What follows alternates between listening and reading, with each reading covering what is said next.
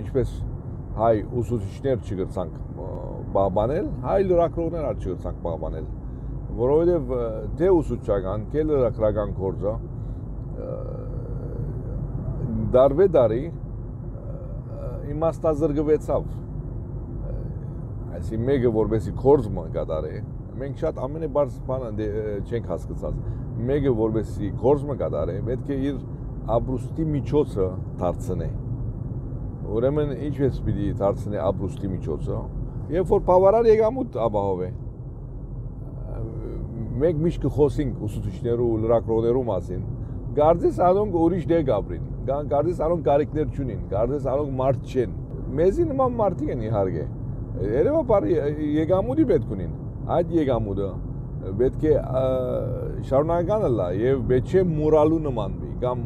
գարկատություններու արդյունք պետք չէ լա, որ այ մնաց չունի, ասիմ մեր մարդն է, մեր գուսակցական գործիչն է, ուրեմն իրեն այդ մեկ-երկու պաշտոնները, որ մնացած են հրապարակի վրա, որոնք վճարովի են եւ այնքան վատ ձևով կվճարվի, ադիդանք իրենց մնաց չունի, իրենց բարիք մնենք, վերջին հաշվով ասի մեր մարդն է, այսքան տարի մեր գուսակցական ժողովներուն ալ խմբակցություն գնե ժողովները կգրե, ուրեմն նվազագույնը իրեն քնահատանք նկա, չէ, քնահատանք չէ իր անձին որպես քնահատանք, չէ, ադի այնպես պետք է դասավորված լար, որ ասի բնական ապրուստի միջոցները մեկը դառնալ մեկումը, որպեսզի կարենար ընտրել։ Օրինակ մա Հովսեփ Բարազյանը 12 տարեկան եղած ադենը 1961-ին ուղարկված է Բեյրութ, որպեսզի հայկական գրթությունը ստանա։ Այդ ժամանակ Հունաստանի մեջ, Աթենքի մեջ դակավին հյուղավաններ կային։ Դակավին նեոս կոսմոս, նոր աշխարհ կոչվող այս շրջանի մեջ հայերը գաբրեին մասամբ հյուղավաններու մեջ, հայտնի Դուրղութի անունով շրջանի մեջ։ Ուրեմն այդպիսի մթնոլորտի մեջ մեծած ալալով եւ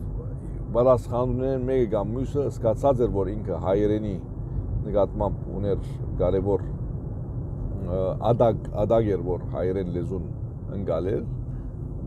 Պատասխանունները գորոշեն քանի հունահայ դղակ ուղարկել Բեյրութ նշան պարանջան ջեմարան, որպեսզի կարենան հայերեն սորվիլ եւ դառնալ եւ քաղաքին ծառայել։ Ասի այդ հազվագյուտ վարականները մեկն էր, երբ որ քաղուտ մը մտածե իր աբակային մասին եւ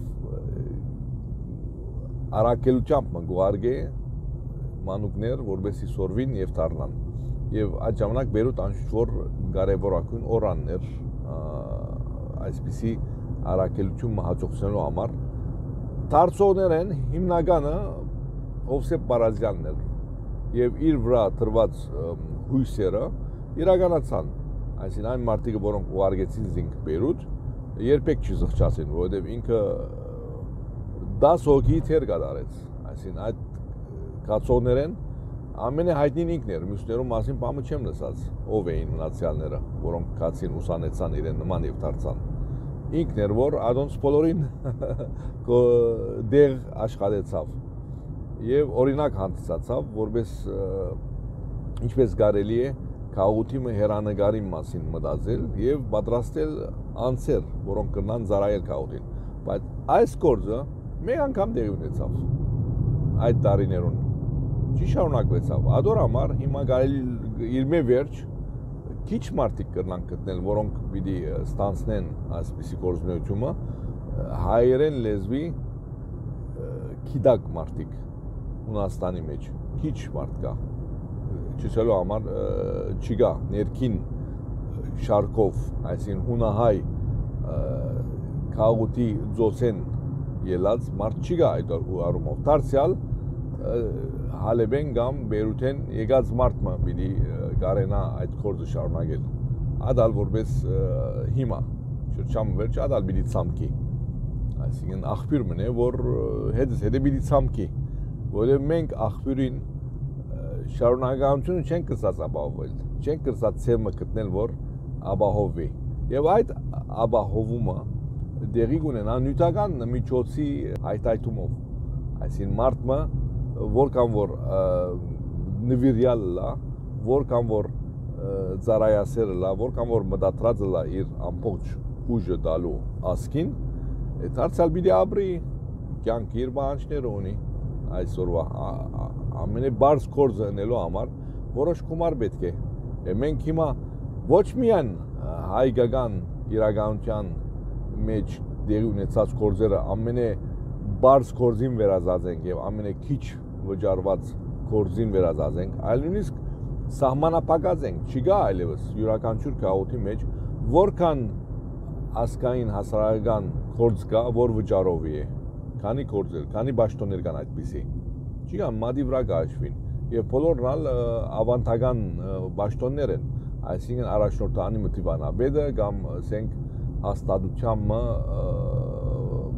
մեծ հաստատությամբ պատասխանատուն, որ վճարովի գլա եւ մնացյալները մասնագի վճարումով կամ երբեմն գամովի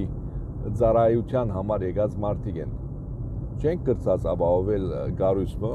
որուն համար մարդիկ մտածեն, մենք երտանք ուսանենք եւ թիմենք եւ գործը ստանանք, դիրանանք այդ գործին եւ աշխատենք, այսինքն մեր գործը լա այդպիսի մեր ամենօրյա ապրուստի միջոցը դառնա, այդպիսի մնայուն գործ չենք կրծած ապահովել քաղաքներու մագարտակով, որովհետև միջոցները չենք կրծած գտնել եւ չենք կրծած ծևը գտնել, որ նվրատեն դուրս լադի, այսինքն ինքնապավ պաշտոններ չենք կրծած ստեղծել։ Մեգումը երբ որ որոշ ամսականը պիտի դրվի, այդ ամսականը ուրգե պիտի կա։ Եթե միան նվրատությունը պիտի կա, ուրեմն գայուն հող չի ասի կա։ Բայց եթե աղբյուրները պիտի կա, որոնք պիտի շարունակվին գոյություն ունենալ եւ մենք հնարավորություն պիտի ունենանք այդ աղբյուրները զարգացնել եւ միջոցները ավելի եւս հաստատուն հողի վրա տնել, որովհետեւ միշտ հնարավոր լա այդ պաշտոններուն համար եղած վճարումները ապահովել, այն ադեն գունենանք մարդիկ, որոնք թիրախ կրնան դարձնել այսպիսի աշխատանքը, գործունեությունը եւ կրնան նույնիսկ այդ ուղղությամբ ուսանելու մեկնել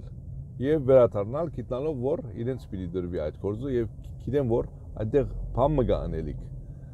Ինչպես որ Հովսեփ Պարազյանը հրավ, երբ որ գնաց Բեյրութ, ուղարկվեցավ եւ դարձավ եւ գրծավ հասկանալ, որ հոն կորձ մգա, որ ինքը գրնա անել եւ այդ կորձը բարեբախտաբար համընկեցավ իր ցկտումներուն հետ, իր կարողություններուն հետ եւ իր ցանկություններուն հետ եւ իր գործունեության, ասենք աշխատավոճին հետ համընկեցավ եւ մենք օգտվեցանք 50 տարի գցանք օգտվել անցեն եւ 50 տարի գցավ իր ծառայությունը դար, որոնց դիմաց նաեւ վճարվեցավ, բայց հիմա կարելի է այդպիսի պաշտոնը գտնել ունա հայ քաղաքի մեջ, որ մեր գրնա ապրիլ ադով եւ մարդիկ կրնան ստանալ իր մե այդ օգուտը չի գա այլևս ունա հայ քաղաքի մեջ